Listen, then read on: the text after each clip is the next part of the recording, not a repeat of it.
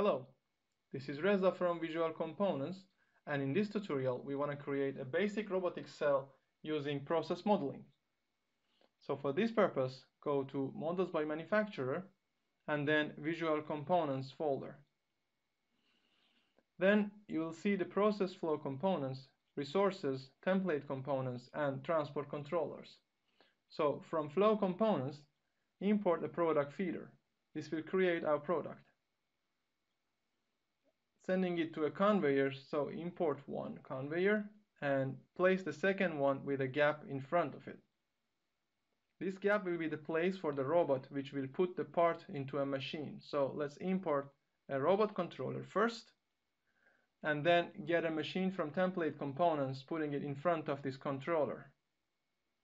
Now we need the points that the part will be picked by the robot, going to the machine, and then from the machine to the conveyor. So a from conveyor process and a to conveyor process component will be needed. So having all this, we'll import the robot and place it on the controller. And then from tools, we'll import a 3-finger gripper to pick up the part. Now when we press play, there is actually the part stopping on the from conveyor process. It means that there is no process yet. So we'll go to the process tab and click on the flow, and there is the nodes now appeared. So when you go over the node, there is a label, and choosing the label, basically the arrows are created, or so-called the links, that they show where the product will actually flow in our production line.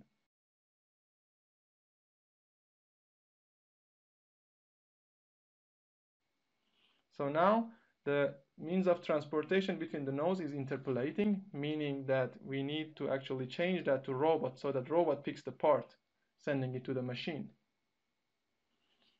For that purpose, we can click on the link and then change the implementer to robot controller, or then click on the robot controller label and then right click on the link and change it to the robot as implementer. This is the other way to do it.